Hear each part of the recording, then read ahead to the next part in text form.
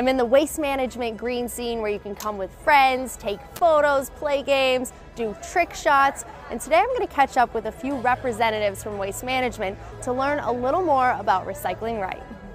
Well, there's so much information about recycling all across TPC Scottsdale, right here in the waste management green scene. But what's the most important thing that you want people to know about recycling? The objective is to save the world's natural resources.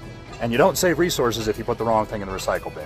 It's actually really easy to put the right thing in the recycle bin, so make sure you don't put the turkey carcass in the recycle bin. It doesn't go in there. Put in the right stuff. So how is waste management working toward a more sustainable tomorrow? Well, I think this event here is living proof of that. We recycle and reuse over 800 tons of material, and that material turns into shirts, hats, other products like roofing, flooring, and actually this shirt is made out of recycled materials. We are completely committed to recycling, and one of the things we're doing is investing in technology. We're investing in optical sorters at our new Chicago plant. We're investing in robotics. So we're really using technology to improve the recycle stream. So what's the most misunderstood part of recycling?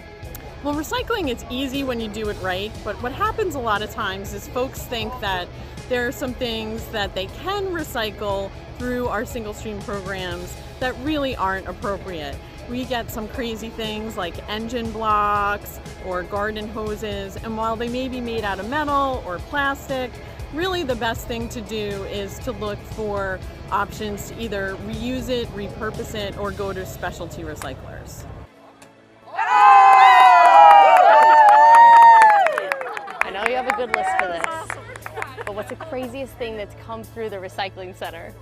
Let's see, we found cash, we have found jewelry, we get over 5,500 bowling balls a year, shopping carts, Christmas lights, garden hoses, but the strangest single thing we found is we got the chain to an anchor for a cruise ship. I think probably a 12-foot python, live python, might have been the craziest thing that came through. But it reinforces the issue, which is don't put your python in your recycle bin.